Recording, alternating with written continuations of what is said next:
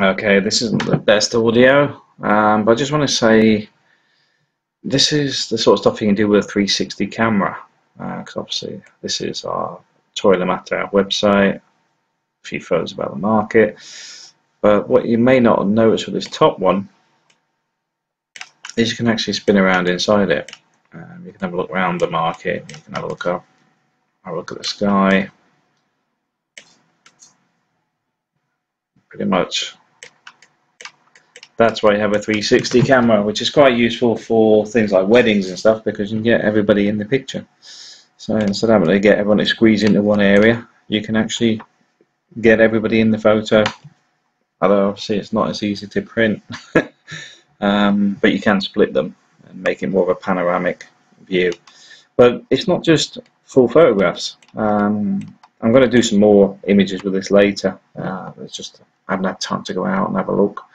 But this is a video we took. You know, here in Le Matin we've had this zombie event for the Halloween where teenagers are running around chasing each other and basically catching each other, turning people into zombies. So it's quite a busy event.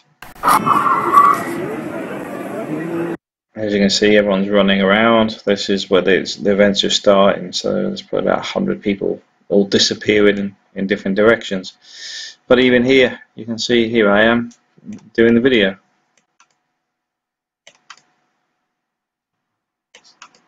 Can have a look all the way around.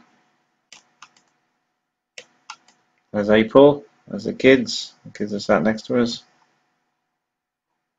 And we sort of sat out the way a little bit so we didn't get caught in the stampede with the little ones. But these are the advantages of the 360 camera, because obviously you can get a full view of everything going on, and obviously they're a bit more interactive. The other thing is you can put these on virtual reality goggles and you can see everything else. You can move your head and it will turn as if that's what you can see. That's the other advantages with it.